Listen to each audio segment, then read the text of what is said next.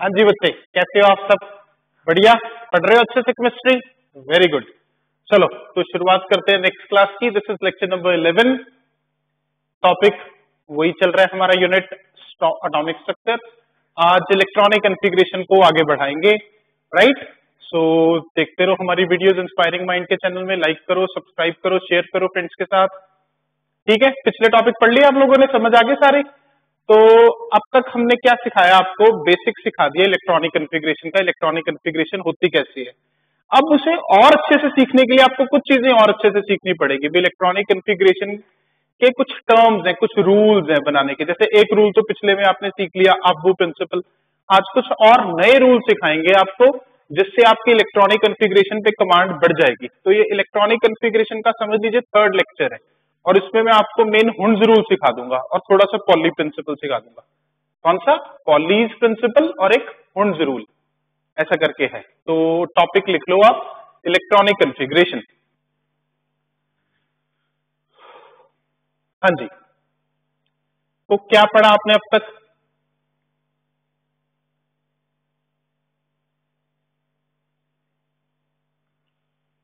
तो आपने अभी तक सीखा है भी एटम के सेंटर में होता है न्यूक्लियस, याद है? उसके आसपास होते हैं सर्कुलर पाथ, है ना? आप बोलोगे सर आप हर बार ये बनाने लग जाते हो, लेकिन बेसिक्स तो यहीं से शुरू होता है। ये आपको क्लियर होगा तभी आगे सीख पाओगे। तो यहीं से आपको सिखाता हूँ बेसिक से, फिर आपको दोबारा दोबारा नहीं बनाने की जरूरत पड़ेगी। लेकिन अभी अभी आप बनाओ चाहे ना बनाओ, लेकिन सीखो अच्छे से। तो हमने सीख लिया ये होता है जी सेंटर में न्यूक्लियस, और न्यूक्लियस के अराउंड होते हैं सर्कुलर पाथ। सर्कुलर पाथ को हम बोलते थे ऑर्बिट, याद है ना? एक और नाम भी दिया था शेल, और एक और नाम दिया था एनर्जी लेवल। आप बोलोगे सर इतने नाम कैसे याद रखें? अरे अपने आप हो जाएंगे, दोबारा दोबारा रिवाइज करोगे। देखो साइंस में पढ़ोगे तो होते हैं, ठीक है, कोई टेंशन वाली बात नहीं है। और ये मत सोचा करो भी भूल जाओ, पहले पढ़ो तो सही, भूलने की बात तो बाद में आएगी। तो पढ़ोगे अपने आप ही याद रहेंगी चीजें। ऑब्जेक्टिव पेपर होने आपके अपने आप ही कमांड हो जानी है, देखना। ओके, तो ऑर्बिट या शेल या एनर्जी लेवल किससे डिनोट करते थे? से एन से डिनोट करते थे, याद है ना? आप लोगों को बताया था। अब ये फर्स्ट है तो याद करो, इसमें बताया था आपको एस सबशेल होती है, वन के अंदर एस। ये सेकंड है, सेकंड के अंदर एस और पी। ये क्या था? सबशेल। सबशेल क्या थे? एस पी डी एस, याद है? चार सबशेल थे, एस पी डी एस। आज आपको इनकी वैल्यू भी बताता हूं। एस की वैल्यू होती है 0, पी की वैल्यू होती है 1, डी की वैल्यू होती है 2, एस की वैल्यू होती है 3। कैसे वो समझाऊंगा, अभी समझते जाओ, सुनते जाओ। तो जल्दी मत करो, आराम से सीखो स्टेप बाय स्टेप, ठीक है? तो एस की 0, पी की 1, डी की 2, एस की 3। तो ये होती थी सबशेल। सबशेल को आप एक और नाम दे सकते हो, सब ऑर्बिट, राइट? तो ऑर्बिट से सब ऑर्बिट, और शेल से सबशेल, सब एनर्जी लेवल भी बोल सकते हो, ठीक है? मतलब उसी का एक पार्ट है, शेल के आगे जो पार्ट है, तो वो हो गया सबशेल और सब ऑर्बिट। याद है आपको करवाए थे एसपीडीएफ करके? तो एस के लिए ये जो वैल्यू है इसे एल से डिनोट करते थे। तो एल की वैल्यू 0 है एस के लिए, 1 है पी के लिए, 2 है डी के लिए, 3 है एस के लिए। तो एसपीडीएफ है, तो 1 के अंदर 1s, 2 के अंदर एस और पी, 3 के अंदर 3s, 3p, 3d। याद है ना, हमने ऐसे किया था ना? 4 के अंदर 4s, 4p, 4d, 4f, ठीक है? आगे 5 में जी भी आ सकता है, लेकिन अभी आया नहीं। अब आपको इसमें आगे सीखना है भी ये कैसे होता है, तो सुनो ध्यान से। तो अब ये तो आपने मतलब सीख लिया भी, 1 के अंदर 1s है, 2 के अंदर 2s और 2p है, 3 के अंदर 3s, 3p, 3d है। अब इसको मैथमेटिकली हम बताएंगे भी ये कैसे है। 1 के अंदर 1s क्यों है, 2 के अंदर 2s, 2p क्यों है, 3 के अंदर 3s, 3p, 3d क्यों है। मैथमेटिकली इनका सोल्यूशन बताना है। तो मैथमेटिकली कैसे होता है, सुनो ध्यान से। मैथमेटिकली ये जो सबशेल है, सबशेल जिसे हमने सब ऑर्बिट का नाम भी दिया है, it is given by L. इसकी वैल्यू कौन बताता है? एल बताता है। ठीक है, एल को एजिमुथल क्वांटम नंबर बोलते हैं, बट वो आज नहीं करना, भूल जाओ उसे, वो बाद में बताएंगे। एल, तो एल की वैल्यू बच्चों आपको याद रखनी है, 0 से स्टार्ट होती है और कहां तक जाती है? n-1 तक। एल की वैल्यू 0 से स्टार्ट होके कहां तक जाती है? n-1 तक जाती है। तो मैं आपको दोबारा से लिख के समझाता हूं। ये ठीक है, बेसिक पता है ना। न्यूक्लियस, न्यूक्लियस के अराउंड ऑर्बिट, ऑर्बिट को हम बोलते थे शेल या एनर्जी लेवल। किससे डिनोट करते हैं? एन से। तो एन की वैल्यू होती थी 1, 2, 3, 4। तो क्या बोलते थे इसे? के shell, L shell, M shell या एन शेल। और शेल के आगे जो पार्ट होते थे उसे डिनोट करते हैं एल से, और उसे बोलते हैं सबशेल या सब ऑर्बिट। और कौन कौन सी थी? S subshell, P subshell, D subshell, F subshell. ठीक है, तो आज अब पहले मैथमेटिकली सिखाता हूं भी कि कौन सी शेल में कौन कौन सी सबशेल है। राइट, ये सिखाता हूं। पहले ये मिटा देता हूं ताकि आपको इसका आइडिया तो अब हो गया। तो देखो कौन सी शेल में कौन कौन सी सबशेल है।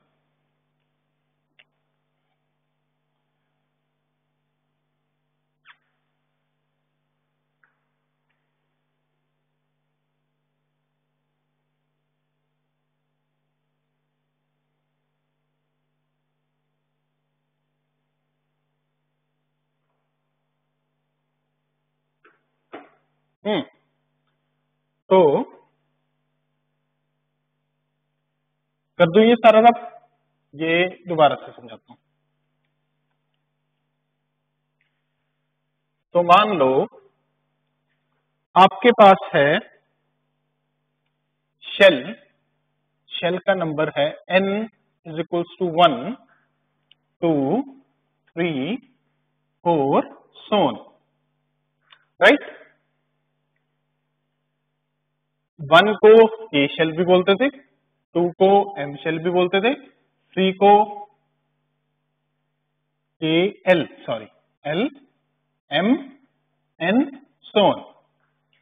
अब शेल के आगे जो सबशेल है उसे मैंने क्या किया? किससे डिनोट करते हैं? एल से। और एल की वैल्यू, मैथमेटिकल वैल्यूज कितनी होती है? 0 से लेके 1, 2 सोन अप टू कहां तक? n-1 तक। एल की वैल्यू जो सबशेल बताएगा n-1 तक जाती है। ठीक है, तो बताओ जैसे n = 1 है तो एल उसके लिए कितना हुआ? n1 के लिए एल कितना? 0। तो 1 के अंदर जो सबशेल हुई क्या नाम है उसका? 1 के अंदर सबशेल 1s। ठीक है, आप बताओ जैसे n2 के लिए क्या हुई? तो L2 के लिए हुई 0, 1। मैंने बताया था 0 क्या डिनोट करता है? S, 1 क्या डिनोट करता है? P। तो 2s, 2p, 2s और 2p। अगर n3 है तो L कितना हुआ? 0, 1, 2। तो 3s, 3p, 3d।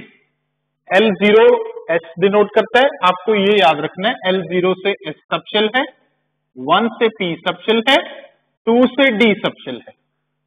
0 से S सबशेल, 1 से P सबशेल, 2 से D सबशेल, 3 से F सबशेल। तो 3 में 3D तक जाएगा। अब बताओ n = 4 में क्या होगा? करो, खुद करो, शाबाश। कैसे स्टार्ट करना है? 0 से कहां तक जाना है? n से कम रहना है। तो 0, 1, 2, 3, बस। 4 नहीं, क्यों? क्योंकि हमेशा n से कम रहेगा। मतलब आप एक हिंट याद रख लो भी L जो है वो शेल से कम तक रहेगा, क्योंकि उसका सपाट है ना। तो आप ऐसे याद रख लो जैसे L बच्चा है, n पापा है, तो बच्चा पापा से छोटा रहेगा एज में हमेशा। राइट, तो एक नंबर कम तक जाना है। तो 0 से क्या है? 4, 0 मतलब 4s, 4, 1 मतलब 4p, 4, 2 मतलब 4d, 4, 3 मतलब 4f। तो 4 के अंदर कौन कौन सी होगी? 4s, 4p, 4d और 4f। देखो ये बात तो आप पहले ही सीख चुके थे, मैंने आपको पिछली क्लासेस में सिखा दी थी कि 1 में अंदर 1s है, 2 के अंदर 2s और 2p है, 3 के अंदर 3s, 3p, 3d है। लेकिन मैथमेटिकली कैसे प्रूव करोगे? इस तरह से प्रूव करोगे कि सर L की वैल्यू 0 से स्टार्ट होके n-1 तक रहेगी। तो अगर 1 है तो 0 यानी कि 1s, 2 है तो 0 1 यानी कि 2s 2p, 3 के लिए 3s 3p 3d, 4 के लिए 4s 4p 4d और 4f। क्लियर होगी ये सारी बातें? चलो अब खुद 5 का करके बताओ। स्पेस कम है, यहां पे कर लेते हैं। n इज इक्वल्स टू 5, तो बताओ l कितना? 0 1 2 3 4, हाँ एक कम। अब 0 के लिए कौन सी है? 5 के अंदर कौन सी सबशेल? 5s 1 के लिए, 5p 2 के लिए, 5d 3 के लिए, 5f 4 के लिए। मैंने बोला था g आ सकती है, लेकिन अभी तक इसकी जरूरत नहीं पड़ी। क्यों नहीं पड़ी? क्योंकि जितने एलिमेंट्स हैं पीरियोडिक टेबल में वो f सबशेल तक फिल हो जाते हैं, तो g की अभी जरूरत नहीं पड़ी, तो हम f तक ही लेके चलते हैं।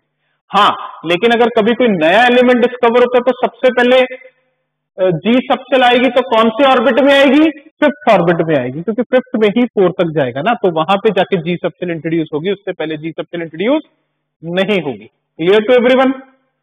बातें सारी समझ में आ गई सबको? Very good. तो आपको पता चल गया। तो n 1 2 3 4 क्या था? इसे हम बोलते थे शेल या एनर्जी लेवल। हालांकि ये क्वांटम नंबर्स भी है, वो नेक्स्ट क्लास में सिखाऊंगा। मैं आपको ऐसे तरीके से पढ़ा रहा हूं कि आपको सारा समझ में आए और मतलब बहुत इजी लगे, आपको लगे केमिस्ट्री तो सर सबसे बड़ी है, और मतलब आप भूल जाओ सभी टीचर्स को भी सर ने सब कुछ समझा दिया अच्छे से। तो इतनी इजी करके समझाऊंगा, बस आप पढ़ते रहो, सुनते रहो ध्यान से साथ साथ में। हाँ, तो दोबारा से करते हैं एक बार। क्या था? एन क्या इंडिकेट करते हैं? एन का नाम था, बोलो बोलो, ऑर्बिट, शेल, एनर्जी लेवल। किससे डिनोट करते थे? 1 2 3 4, 1 से स्टार्ट होते हैं ALMN। इसके अंदर क्या होती है? सबशेल। सबशेल के नाम में आपको पहले ही बता चुका। देखो थोड़ा बहुत तो रटना भी जरूरी है, लेकिन रटना है समझ समझ के, बिना रटे कुछ नहीं होता। तो रटना समझ के है, तो इसी तरह से साइंस चलती है। ठीक है जी? अगर कोई बोलता है भी बिना रटे आप पढ़ सकते हो, तो वो गलत बोलता है। थोड़ी सी तो रटना पड़ती है चीजें, बट आप पढ़ोगे तो हो जाएंगे, ऐसा कोई ज्यादा लोड लेने वाली बात नहीं है। तो 0 1 2 अप टू n-1 तक जाती है एल की वैल्यू। अच्छा, वैसे मैंने पहले बता दिया था एल की वैल्यू 0 है एस के लिए, 1 है पी के लिए, 2 है डी के लिए, 3 है एफ के लिए। आपको याद रखना है एल क्या इंडिकेट करता है, वैसे बताया मैंने आपको, सबशेल या सब ऑर्बिट। जैसे मैंने बताया था ना, रूम है, रूम के पार्ट्स बना लो तो वो सब रूम बन जाएगा, तो ऐसे शेल के पार्ट्स बन जाते हैं सब शेल। तो 1 के अंदर 1s से आपको पता कैसे है, क्योंकि n1 तो l कहां रहेगा? सिर्फ 0 तक। n2 तो l कहां तक जाएगा? 0 1 यानी कि 2s और 2p। 3 है तो कहां तक जाएगा? 0 1 2 3s 3p और 3d। क्लियर है ना? 4 में 4s 4p 4d 4s। 5 में g भी आ सकता है, लेकिन अभी आया नहीं। राइट? इतनी बातें क्लियर है सारी? दोबारा से समझाऊं? अब क्लियर हो गया तो मैं फिर दोबारा से एटम बनाता हूं। देखो क्या समझा हमने, मिटा दूं? हाँ, एक बार आप देख लो, करना कुछ कर लो इसमें से। हाँ, ये नोट करने वाली चीज है सारी। एन के अंदर जो एल है, एल का फॉर्मूला बड़ा इंपॉर्टेंट है, इसे हाईलाइट कर लीजिए। इससे हमें पता चलेंगी सबशेल्स कहां पे हैं। तो 0 से लेके n-1 तक है। जैसे n1 है तो l0 है, n2 है तो l01 है, n3 है तो l012 है। तो ऐसे करके सबशेल्स पता चलेंगी। कर लीजिए, एक बार देख लीजिए, फिर मैं आगे चलता हूं।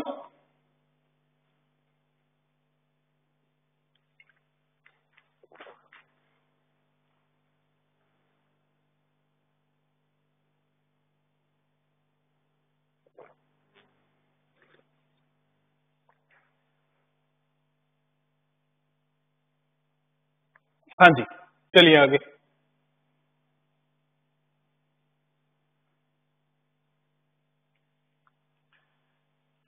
हाँ, ये आपको याद रखना है, L0 से H, L1 से P, L2 से D, L3 से F, L4 से G, जो अभी तक नहीं इंट्रोड्यूस हुई, लेकिन अगर होगी तो L4 से होगी, और उसके लिए मिनिमम n कितना होगा? 5 होगा, ये मत भूलिएगा। हाँ, तो दोबारा से न्यूक्लियस, न्यूक्लियस के अराउंड क्या? ऑर्बिट, तो ऑर्बिट में ये फर्स्ट ऑर्बिट, तो फर्स्ट ऑर्बिट में 1s, ठीक है ना। सेकेंड ऑर्बिट में 2s 2p, थर्ड ऑर्बिट में 3s 3p और 3d, फोर्थ ऑर्बिट में 4s 4p 4d 4s। Logic समझ आ गया ना। पहले हमने आपको सिर्फ याद करवाया था, अब विद लॉजिक समझा दिया भी एल से डिनोट करनी है और एल की वैल्यू 0 से लेके n-1 तक रहती है, एक कम n तक, ठीक है। अब अगली बात सुनिए। अब बच्चों जो शेल है, सॉरी जो सबशेल है, वो आगे फर्दर डिवाइडेड होती है और छोटे पार्ट्स में, उसे आप बोल सकते हो ऑर्बिटल। क्या बोलते हैं उसे? ऑर्बिटल। तो यहां लिखता हूं ऑर्बिटल। ऑर्बिटल क्या है? Subshell is divided further into सब पार्ट्स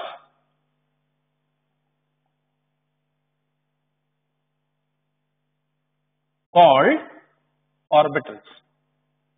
मतलब अगर सबशेल है, सबशेल भी फर्दर छोटे छोटे पार्ट्स में बटी है, और वो सबशेल के जो छोटे पार्ट्स हैं उनका नाम क्या है? क्या नाम है बोलिए? ऑर्बिटल्स। सबशेल के छोटे पार्ट्स का नाम है ऑर्बिटल्स। जैसे शेल सबशेल में, सबशेल आगे ऑर्बिटल्स में, राइट। तो जैसे शेल से सबशेल बन गया था, और अब सबशेल से क्या बन गया वर्ड? ऑर्बिटल। हाँ, इसे आप ऑर्बिटल बोल सकते हो। अब ये ऑर्बिटल को मैथमेटिकली m से डिनोट करते हैं। ऑर्बिटल को मैथमेटिकली किससे डिनोट करते हैं? m से। और m की वैल्यू होती है -l से लेके +l तक। वो स्केल होता है ना, जैसे स्केल, समझाता हूं। जैसे अभी बताया l 0 है, तो क्या बताया था? क्या है? s subshell. कंफ्यूज नहीं होना, इजी है। मेरे को लग रहा है आपको कहीं कंफ्यूजन हो सकती है, तो इसलिए दोबारा से समझा रहा हूं, कंसंट्रेशन बनाओ। L 0 से क्या बताया, क्या डिनोट करते हैं? S।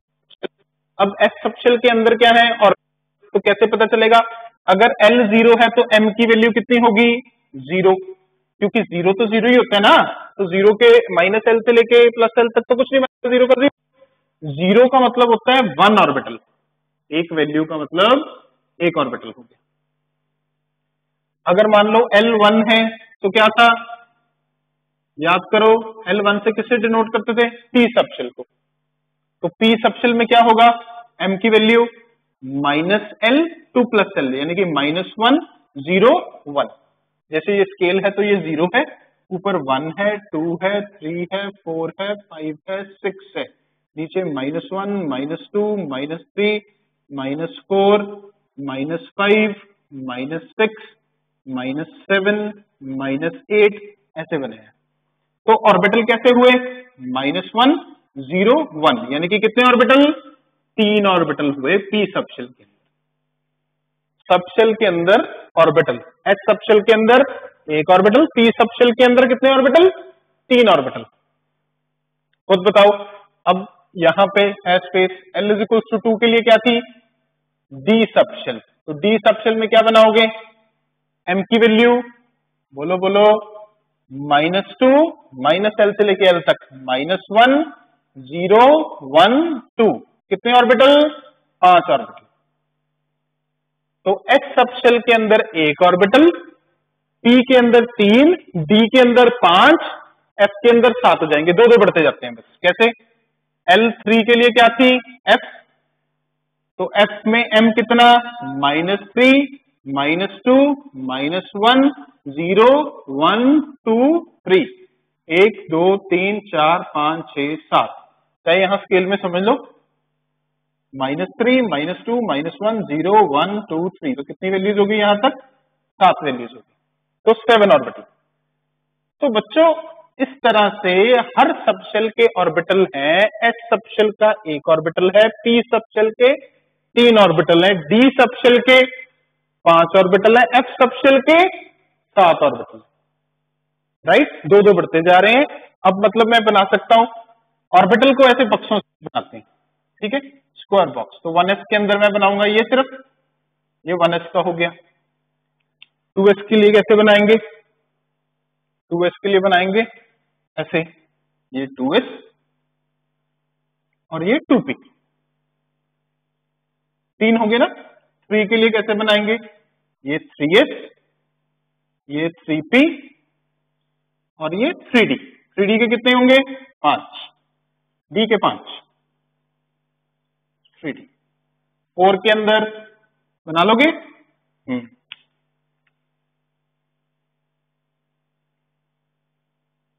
तो 4 के अंदर 4s, 4s में 1, 4p, 4p में 3, 4d, 4d में 5 और 4f, 4f में 7।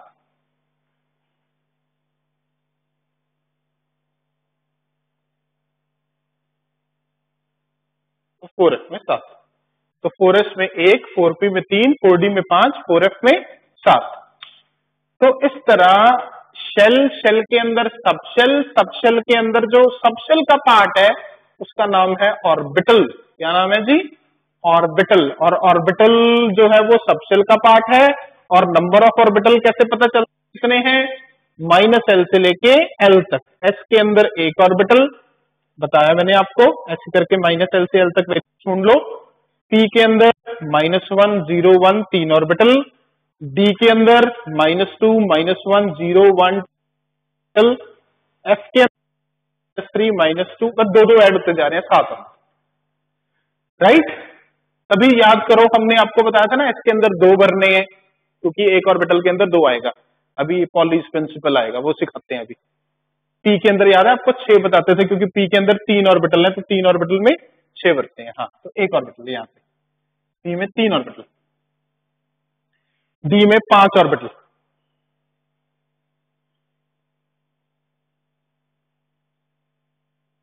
राइट, f में 7 ऑर्बिटल।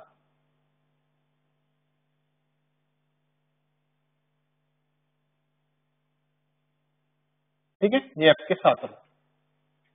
तो ये बहुत सारी चीजें मिक्स होगी, आप एक बार इसे अच्छे से देख लो। मैं इसे साफ साफ करके फिर दोबारा लिखवाता हूँ, टेंशन मत लो लिखने की, सिर्फ समझने की कोशिश करो।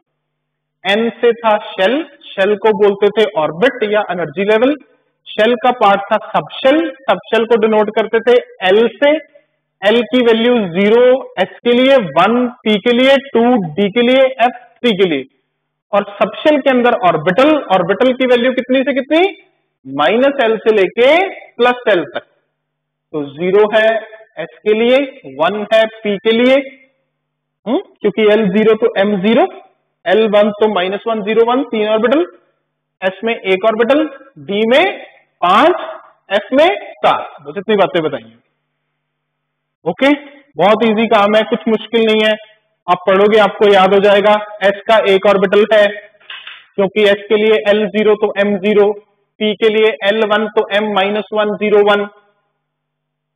ठीक है ना, कंफ्यूज तो नहीं हो रहे, मिक्स तो नहीं हो रही चीजें। चलो आप एक बार देख लो, मैं बहुत ज्यादा बोल चुका, आप एक बार इसे समझो, फिर मैं इसे बोर्ड पे अच्छे से करवाता हूं, फिर आप नोट कर लीजिएगा। अभी मत नोट करो, अभी सिर्फ चेक कर लो। ये न्यूक्लियस, ऑर्बिट, शेल, शेल के अंदर सबशेल, सबशेल का ऑर्बिटल 1s का ऑर्बिटल, 2s का ऑर्बिटल, 2p के 3 ऑर्बिटल, 3s का 1, 3p के 3, 3d के 5, 4s का 1, 4p के 3, 4d के 5, 4f के 7। ओके, इस तरह से ऑर्बिटल चेक कर लो एक बार अच्छे से।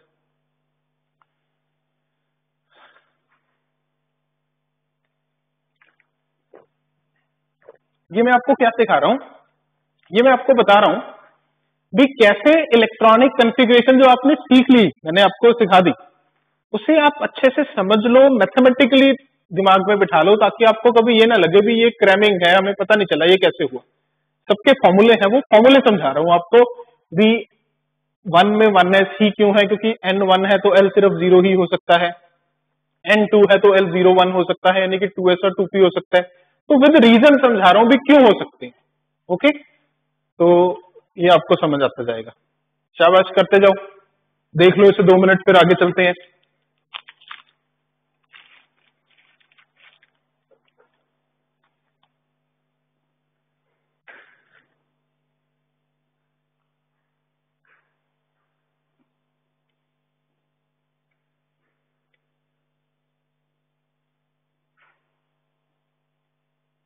ओके,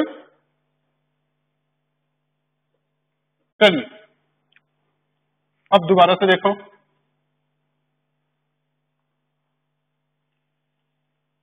क्या बना?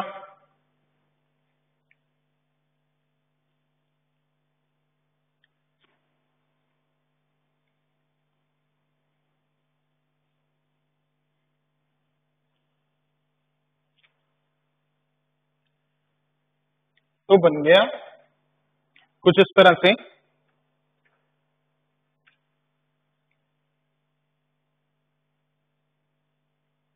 है ना?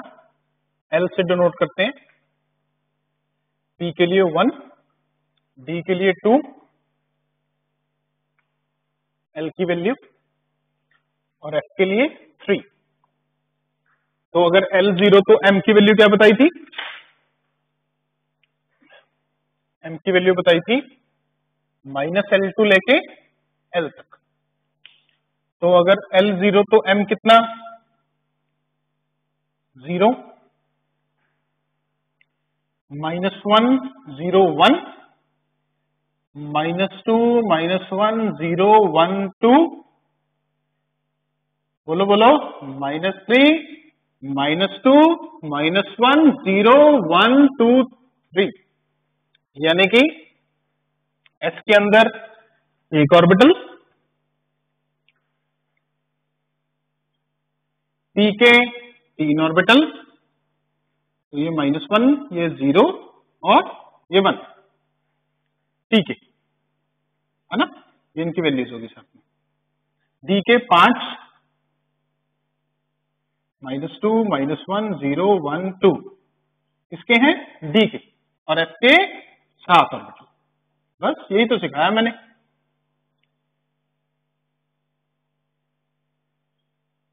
One two three four five six seven check कर लिया करो। तो हर बार 2 बढ़ते जा रहे हैं। अच्छा, एक और नई बात बताता हूं, कंपटीशन एग्जाम में पूछा जाता है, हालांकि वो बाद में जब क्वेश्चन समझाएंगे तो मैं अच्छे से डिटेल में समझाऊंगा। एम की कितनी वैल्यूज होती हैं? 2l + 1 वैल्यूज होती हैं फॉर एवरी एल। मतलब एल की हर वैल्यू के लिए एम की इतनी वैल्यूज आएगी। जैसे 0 है तो 2 × 0 + 1 एक वैल्यू आएगी, एक ऑर्बिटल 0 है वो, मतलब इसके लिए एम कितना है? एम 0 है। समझ गए ना? इसके लिए एम कितना है? -1 है, ये एम की वैल्यूज है। इसके लिए 0, इसके लिए 1, ये एम की वैल्यूज है, -2 -1। हाँ, लेकिन कितनी टोटल वैल्यूज? तो एस के लिए 2 × 0 + 1। जैसे एस के लिए एल की वैल्यू 0, तो एम की कितनी वैल्यूज? 2 × 0 + 1, 1 वैल्यू। ऐसे भी आप समझ सकते हो, राइट? तो पी के लिए एल कितना? 1, तो एम की वैल्यू कितनी? 2 × 1 + 1 कितनी? 3।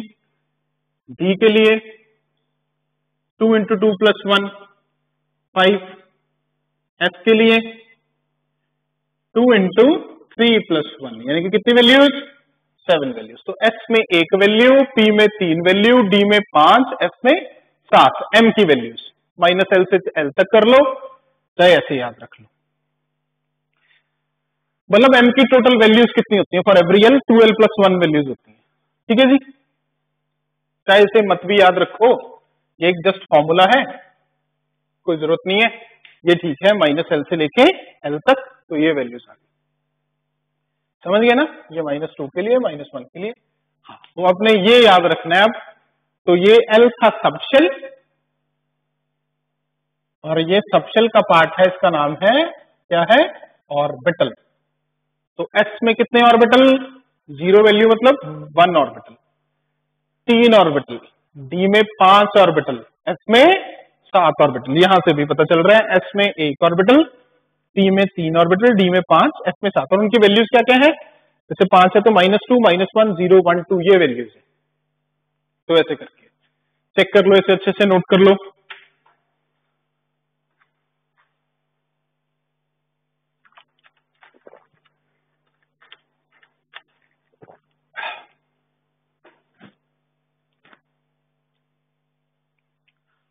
अब हमें सीखना है भी ये जो ऑर्बिटल में इलेक्ट्रॉन भरा जाता है वो किस तरीके से भरा जाता है। ठीक है, ये आ गया सारा समझ, मिटा दो इसे।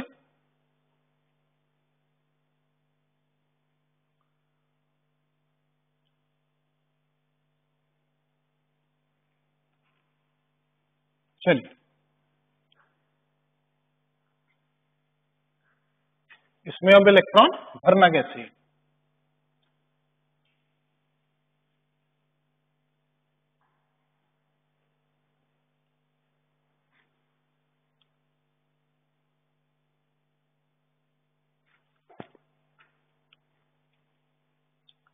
देखो कैसे भरना है इलेक्ट्रॉन।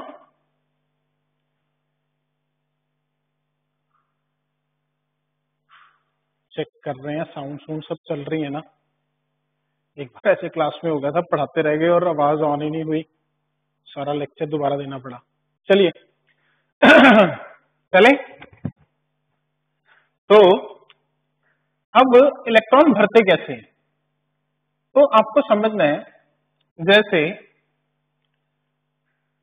अर्थ जो है वो सन के अराउंड रिवॉल्व कर रही है, मानते हो ना आप, earth is revolving around sun, लेकिन वो अपनी एक्सिस पे भी रोटेट कर रही है, revolving around sun and rotating around its own axis. जो सन के अराउंड रेवोल्यूशन है वो तो कंप्लीट होती है 365 डेज में, और दिन रात वाला जो है वो अपनी रोटेशन जो है वो कितनी देर में कंप्लीट करती है, 24 आवर्स में। मतलब वो ऐसे ऐसे घूम रही है, ऐसे ऐसे घूमते घूमते घूमते घूमते कंप्लीट करती है one revolution around sun, right.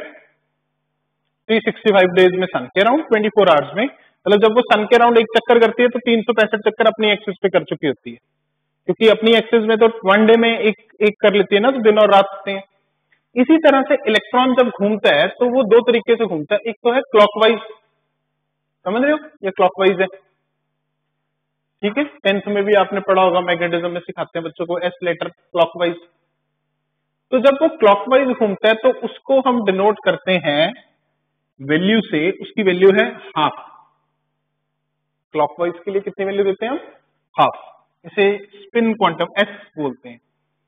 चलिए एस को छोड़िए, बस क्लॉकवाइज, या दूसरी तरह से घूम सकता है वो है एंटी क्लॉकवाइज। तो दो तरीके से इलेक्ट्रॉन घूम सकता है, क्लॉकवाइज या एंटी क्लॉकवाइज। तो क्लॉकवाइज को हम रिप्रेजेंट करते हैं इस तरह के एरो से, और एंटी क्लॉकवाइज को हम रिप्रेजेंट करते हैं इस तरह के एरो से। अब बोलोगे सर पूरा एरो नहीं डालते, तो पूरा एरो में टाइम वेस्ट ज्यादा होता है, तो बस साइंटिफिक यही तरीका है भी, आधा, मतलब इसमें थोड़ा टाइम सेव हो जाता है, राइट। वो पूरा एरो नहीं, आधा एरो चलता है।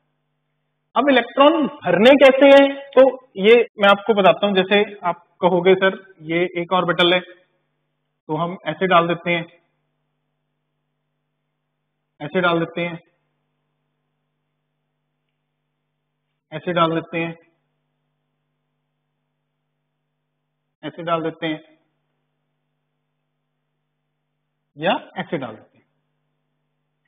तो ये तो हो गए सेम स्पिन वाले, ये गलत है, ये तो कोई तरीका ही नहीं हुआ टेढ़े मेढ़े डालने का, ये भी दोनों एक तरफ हो गए।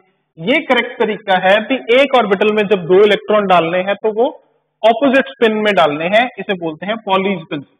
अच्छे से लिखवाऊंगा बाद में, पहले आप समझ लीजिए, पॉली प्रिंसिपल है, विद स्टेटमेंट लिखवाऊंगा, आपको नोट्स बनवाऊंगा। पर आपने अभी याद रखना है भी जब इलेक्ट्रॉन घूमता है एक ऑर्बिटल के अंदर, तो एक ऑर्बिटल के अंदर पहले तो दो इलेक्ट्रॉन होते हैं और दोनों का स्पिन ऑपोजिट होता है। तो एक अगर क्लॉकवाइज है तो दूसरा एंटी क्लॉकवाइज, क्लॉकवाइज के लिए सीधा एरो, एंटी क्लॉकवाइज के लिए उल्टा एरो, राइट। ये बात समझ गए आप, क्लॉकवाइज के लिए सीधा एरो, एंटी क्लॉकवाइज के लिए उल्टा एरो। प्रिंसिपल कौन सा है, पॉली प्रिंसिपल, पॉली साइंटिस्ट का नाम था लिखवाऊंगा स्टेटमेंट। तो वो क्या कहता था, एक ऑर्बिटल में दो से ज्यादा नहीं बनाने, और अगर जो दो बनाने हैं उनका स्पिन क्या रखना है, ऑपोजिट, एक क्लॉकवाइज दूसरा एंटी क्लॉकवाइज। स्टेटमेंट आप खुद भी लिख लोगे, मैं इसलिए नहीं लिखवा रहा भी, इसमें कुछ और चीजें भी बतानी है। वैसे इसकी स्टेटमेंट यही बनती है, एक स्टेटमेंट ये बनती है, एक और भी बनती है, दो स्टेटमेंट है इसकी। Orbital can have maximum 2 electron, एक ऑर्बिटल के अंदर जो सबशेल का पार्ट है अभी बताया, जिसे एम से डिनोट करते हैं, एस में 1 है, पी में 3 है, तो ऑर्बिटल के अंदर ज्यादा से ज्यादा 2 इलेक्ट्रॉन होते हैं और दोनों का स्पिन ऑपोजिट होता है। ये एक स्टेटमेंट है पॉलिस की, अगर आप लिखना चाहते हो तो लिख भी सकते हो। और ये मैंने 4-5 तरीके बनाए, ये राइट तरीका है, बाकी सारे गलत। टेढ़े मेढ़े नहीं चलेंगे, एक साइड दोनों एरो नहीं चलेंगे, ऑपोजिट एरो होने चाहिए, हाफ हाफ होने चाहिए, ये करेक्ट तरीका है। तो प्रिंसिपल है पॉलिस प्रिंसिपल। हाँ, एक्सक्लूजन क्यों बोलते हैं वो अभी बताना है आपको, वो दूसरी स्टेटमेंट में समझ में आएगा। दूसरी स्टेटमेंट के लिए भी आपको और पढ़ना पड़ेगा। तो पॉली एक्सक्लूजन प्रिंसिपल कहता है एक statement N orbital can have maximum of 2 electron, एक ऑर्बिटल के अंदर ज्यादा से ज्यादा 2 इलेक्ट्रॉन हो सकते हैं विद ऑपोजिट स्पिन। स्पिन क्या होना चाहिए उनका, ऑपोजिट होना चाहिए। तो एक क्लॉकवाइज और एक एंटी क्लॉकवाइज, ऐसा रिसर्च करके फाइंड किया गया भी एक ऑर्बिटल के अंदर मैक्सिमम 2 इलेक्ट्रॉन है विद ऑपोजिट स्पिन। आपके अंदर एटम ही एटम है सारे, इलेक्ट्रॉन प्रोटॉन न्यूट्रॉन से ही बनी हुई है सारी सृष्टि, सारा नेचर 3 पार्टिकल से बना हुआ है, तभी इन्हें फंडामेंटल बोलते हैं, इलेक्ट्रॉन प्रोटॉन और neutron, right. Solar system space में है, एटम हमारे अंदर ही है, सारी जगह सारी चीजें इन चीजों से ही बनी हुई है। और फंडामेंटल पार्टिकल तो हम पढ़ ही चुके बिगिनिंग से, क्या है, इलेक्ट्रॉन प्रोटॉन और न्यूट्रॉन। तो orbital have maximum 2 electron with कौन सा स्पिन, ऑपोजिट स्पिन। स्पिन इनका ऑपोजिट होता है, तो ये करेक्ट तरीका है बनाने का, ये गलत है सारे, आप चेक कर लो। फिर इसमें आगे सिखाता हूं, बस अब इलेक्ट्रॉन भरने सिखाता हूं, हुंड्स रूल, फिर इलेक्ट्रॉन भरने, बस आपको आगे।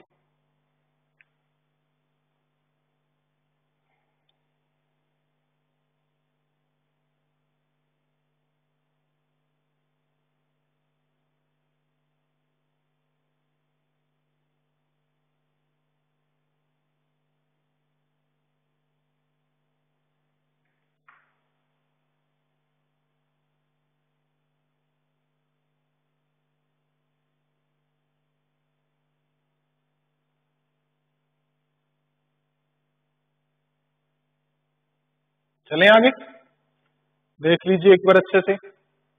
पॉली प्रिंसिपल आ गया सबको समझ, गुड। चलिए पानी पी लें, फिर आपको हुंड्स रूल सिखाते हैं। अब ये मैं वही समझा रहा हूं, इलेक्ट्रॉनिक कॉन्फ़िगरेशन हमने सीख ली 1s 2s 2p वाली, जिसमें पिछले में आपको अब्बू प्रिंसिपल भी सिखा दिया। भी जो इलेक्ट्रॉन भरता है पहले ग्राउंड स्टेट में, फिर धीरे धीरे हायर स्टेट में, तो एनर्जी के लिए मैंने वो पूरा आपको काटना सिखाया था, ऑर्डर बनवाया था। लेकिन मैंने उस दिन ये चीजें नहीं बताई थी भी क्यों कैसे होता है। तो ये पॉली प्रिंसिपल के अकॉर्डिंगली एक ऑर्बिटल होता है, इसीलिए एस में 1 है तो 2 भरते हैं, पी में 3 है तो 6 भरते हैं ज्यादा, डी में 5 है तो 10 भरते हैं, ठीक है ना। अब सारी चीजें क्लियर हो जाएंगी जब आप सारे लेक्चर पढ़ोगे 1 बाय 1, तो आपको चीजें क्लियर होती जाएंगी। शफल मैंने इसलिए कर दिया ताकि आपको इजी लगे पढ़ना, बस इसीलिए मैं पहले इजी चीजें करवा रहा हूँ, फिर धीरे धीरे जब आपकी कमांड बढ़ती जा रही है फिर थोड़ी डिफिकल्ट चीजों पे आ रहा हूँ। ओके, बस कुछ भी नहीं है, मेरे साथ पढ़ते जाओ, होता जाएगा। चलिए अब पॉली प्रिंसिपल के बाद है हुंड्स रूल। कुछ हंड्स भी बोलते हैं, वैसे हुंड्स जो है वो करेक्ट तरीका है इसे प्रोनाउंस करने का। हुंड्स रूल ये भी हमें बताता है भी इलेक्ट्रॉन को भरने के लिए क्या ध्यान रखना पड़ता है। इसे बोलते हैं Hund's rule of maximum multiplicity.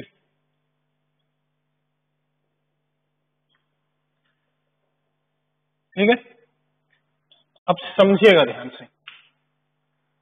तो अब मैं इलेक्ट्रॉनिक कॉन्फ़िगरेशन में वापस आता हूं, आप सीख चुके हैं, नहीं सीखे तो दोबारा से पिछले लेक्चर्स कर लीजिए अच्छे से, तभी ये प्रिंसिपल समझ में आएगा।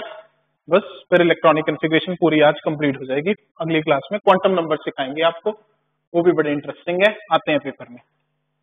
तो हुंड्स रूल कहता था कैसे, नहीं ये क्या कहता नहीं, छोड़ो पहले आप इलेक्ट्रॉनिक कॉन्फ़िगरेशन कहते हैं। नाइट्रोजन का एटॉमिक नंबर है 7, तो कॉन्फ़िगरेशन थी 1s2 2s2 2p3, याद है आपको, ऑर्डर चेक करो 1s 2s 2p। जिनको नहीं याद वो मैं लिख देता हूं, सरदार सुरेंद्र पाल सिंह, मैंने बड़ी बार बताया भी है। पुलिस स्टेशन दिल्ली आता है 2 बारी, पुलिस स्टेशन फॉर दिल्ली आता है 2 बारी,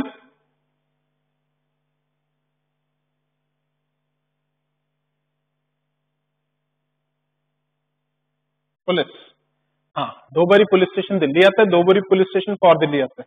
सरदार Surinder Pal Singh, police station Delhi, police station Delhi, police station for Delhi, police station for Delhi, police 1S 2S 2P 3S 3P।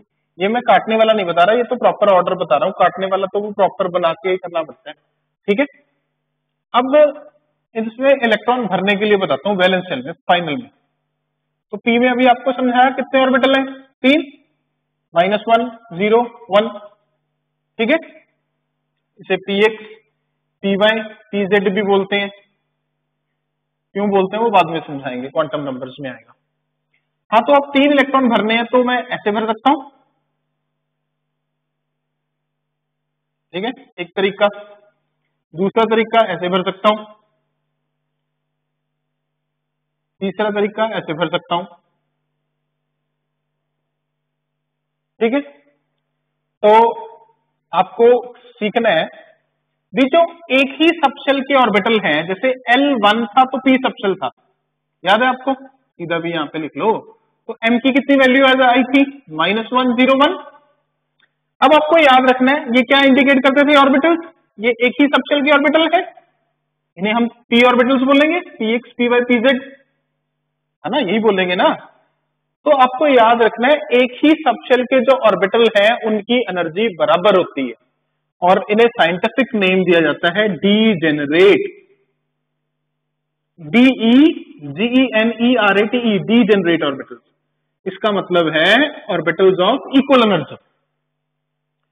मतलब जैसे एक माता पिता के बच्चे होते हैं तो वो सबको एक ही जैसा ट्रीट करते हैं, ऐसा नहीं भी एक को ज्यादा अच्छा देते हैं बाकी को नहीं ध्यान देते, वो उनको बराबर ही प्यार करते हैं। बच्चों को हालांकि लगता है भी किसी को ज्यादा करते हैं किसी को कम करते हैं, पर माता पिता नहीं ऐसा करते। सेम हेयर, जब एक सबशेल के ऑर्बिटल होंगे, जैसे P में 3 है, D में 5 है, उनकी एनर्जी बराबर रहेगी, बराबर रहेगी तो उनमें इलेक्ट्रॉन इक्वल इक्वल करके बांटने हैं। तो इसको बोलते हैं कौन सा रूल, इसी को बोलते हैं कौन सा rule, हुंज rule of maximum multiplicity. मतलब इस तरह इलेक्ट्रॉन बांटने से एटम की स्टेबिलिटी बढ़ती है और मल्टीप्लिसिटी बढ़ती है, तो हुंज रूल कहते हैं। तो ये यानी कि गलत हुआ, ये भी गलत हुआ, ये करेक्ट तरीका है, क्योंकि तीनों में पहले एक एक एक बांटने, फिर पेयरिंग स्टार्ट करनी है। क्या स्टार्ट करनी है, पेयरिंग। पेयरिंग मतलब जैसे ये पहले ही कर दी तो गलत कर दिया, 3 है तो पहले एक एक एक, फिर अगला अगर आएगा तो ऐसे आएगा। बात समझ में आई कुछ, दोबारा सुन लीजिए। हुंज रूल समझने के लिए मैंने पहले इलेक्ट्रॉनिक कॉन्फ़िगरेशन लिखवाई नाइट्रोजन की, एटॉमिक नंबर 7 है, 2p3 आया, p में 3 ऑर्बिटल हैं, तो ऐसे बनाओगे तो गलत है, ऐसे बनाओगे तो भी गलत है। ये करेक्ट तरीका है, क्योंकि तीनों ऑर्बिटल की एनर्जी बराबर है, उन्हें क्या बोलते हैं, डीजेनरेट ऑर्बिटल। तो डीजेनरेट ऑर्बिटल में तब तक हम नहीं पेयरिंग करते हैं जब तक सिंगल सिंगल नहीं फिल हो जाए। मतलब पहले सबको सिंगल सिंगल इलेक्ट्रॉन देना है, फिर पेयरिंग स्टार्ट करनी है, बस यही है। इसी प्रिंसिपल को हुंज रूल बोलते हैं, और जिन ऑर्बिटल्स की एनर्जी बराबर होती है उन्हें साइंटिफिकली डीजेनरेट ऑर्बिटल बोलते हैं। तो पी में 3 डीजेनरेट ऑर्बिटल हैं, याद रखिएगा, ये भी पूछ लेता है कभी कभी पेपर में, डीजेनरेट ऑर्बिटल कितने होते हैं, क्या होते हैं और कितने हैं। पी के लिए 3 है, डी के लिए 5 है, जितने भी हैं वो सारे बराबर एनर्जी के हैं, तो डीजेनरेट कहलाते हैं। ओके, तो मैं रब करके लिखवाता हूं, फिर आप सीख जाओगे। एक और एग्जांपल सुन लो पहले, ठीक है, जैसे नाइट्रोजन की होगी, एक ऑक्सीजन की सुन लो, अगले की किसी की भी कर लो। और तो oxygen atomic number 8 1s2 2s2 2p4, right. तो वैलेंस में 2p है, तो p में एक बॉक्स बनाया, 2p, तो 1 2 3 फिर 4, पहले सिंगल सिंगल फिर पेयरिंग करनी है। एरो मैंने आपको बताया, एक क्लॉकवाइज और एक एंटी क्लॉकवाइज, जो पॉली प्रिंसिपल थोड़ी देर पहले समझाया कि एक ऑर्बिटल में 2 से ज्यादा नहीं बनाने, और अगर जो 2 बनाने हैं वो ऑपोजिट स्पिन वाले बनाने हैं, ठीक है। तो ये 2p में 4 इलेक्ट्रॉन आ गए, और ये हुंज रूल हो गया भी सिंगल सिंगल। अगर ये करेक्ट है, अगर ऐसे करता तो गलत हो जाता, 1 2 3 4, ये पॉली तो ठीक है क्योंकि 2 ऑपोजिट है, लेकिन हुंज खराब हो गया क्योंकि पहले सिंगल सिंगल नहीं बांटा, इसको मिला ही नहीं इलेक्ट्रॉन, ये वेकेंट रह गए। तो this is properly wrong, agreed. चलिए, तो ये आपको सीखना है।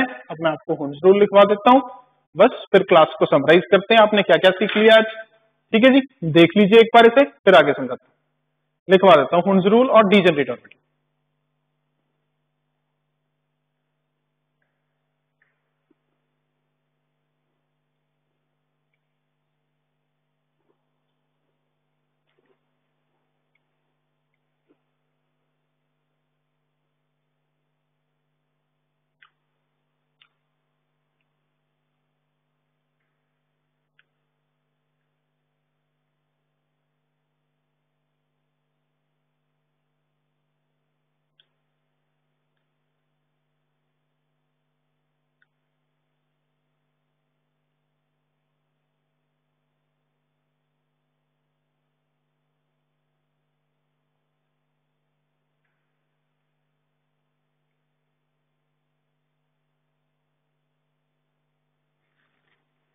चलिए चलें आगे।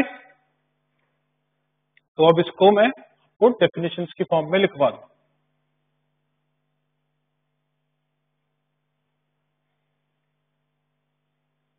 तो एक तो आपने सीख लिया डीजेनरेट ऑर्बिटल और एक आपने सीख लिया हुंड्स रूल। पहले तो हुंड्स रूल क्या कहता है, ये कहता है it states that electron pairing will not take place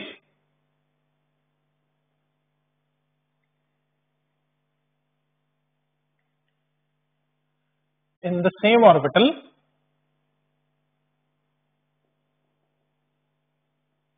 until each orbital is singly filled.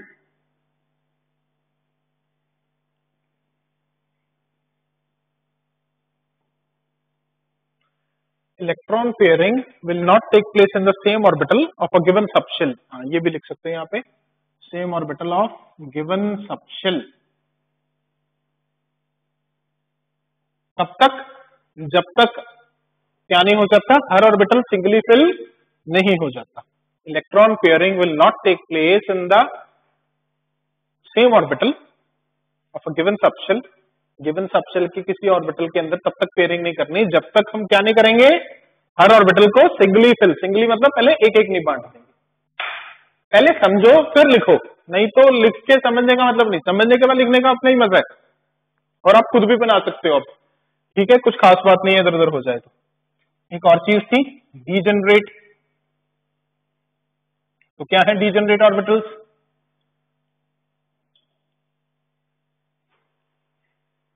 जिनकी इक्वल एनर्जी होती है। Orbitals of given subshell having equal energy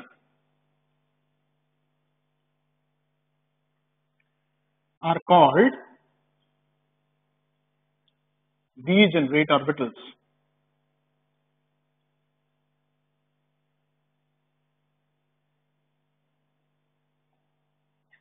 तो एक ही सबशेल के उन ऑर्बिटल्स जिनकी एनर्जी बराबर होती है उसे हम बोलते हैं डीजेनरेट ऑर्बिटल। तो बताओ एस सबशेल में कितने डीजेनरेट ऑर्बिटल हैं, 0 था एल, याद है ना।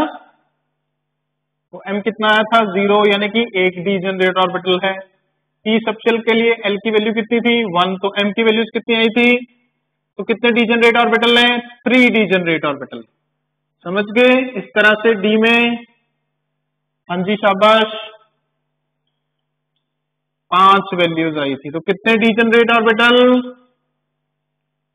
5 डीजेनरेट ऑर्बिटल। ठीक है, थोड़ी दूर करके लिख लो डीजेनरेट ऑर्बिटल। एफ में 7, 2 बढ़ते जाते हैं, राइट।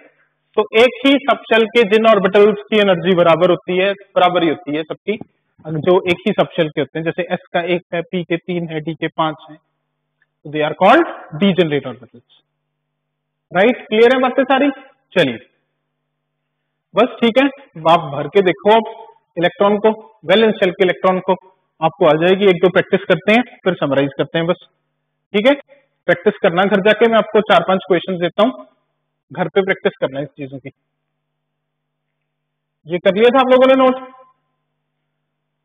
चलो कर लिया होगा, नहीं तो फिर से दोबारा से समझा देंगे, कोई बात नहीं। अब मिटा दिया मैंने। तो जैसे मान लो आपको लिखना है सोडियम का एटॉमिक नंबर कितना, 11, तो कैसे लिखोगे, 1s2 2s2 2p6 3s1।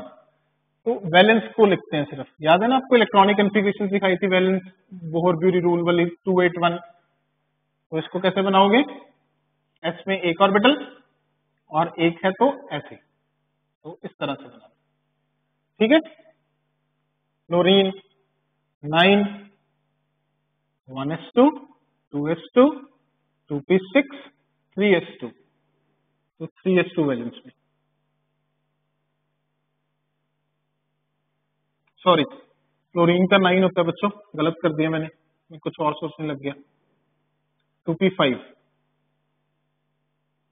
ऐसे आप तारा भी ड्रॉ कर सकते हो, जरूरी नहीं बैलेंस करना है, तारा कर लो। तो 1s, एस के अंदर एक 2, 2s, एस का एक ऑर्बिटल 2, पी के कितने ऑर्बिटल थे, 3, तो 1 2 3 4 5, पहले सिंगल सिंगल फिर पेयरिंग,